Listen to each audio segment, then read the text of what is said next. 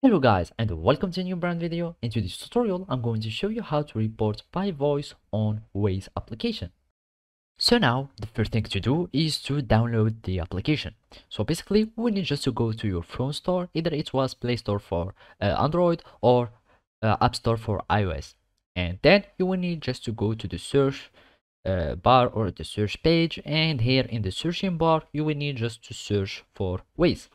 And basically after clicking on Waze we will find this application, and all you need to do is to click on this application, and then you will have this one, and you will need just to click on download or install, depends on your phone that you are using or the operating system that you are using. And after it is downloaded and installed, you will need just to click on open, and after that you will have your application that will be showing like that.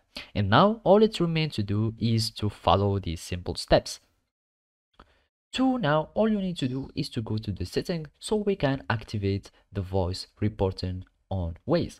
So we go to the settings, and basically we click here settings, and as you can see we can find the voice and sound settings. We click on it, and after that all we need to do is to search, and now all you need to do is to go to Google Assistant.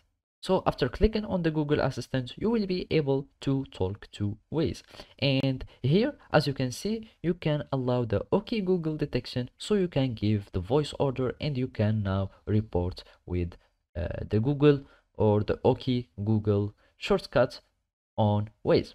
So basically, this is how you can do it. Thank you for watching and see you next time.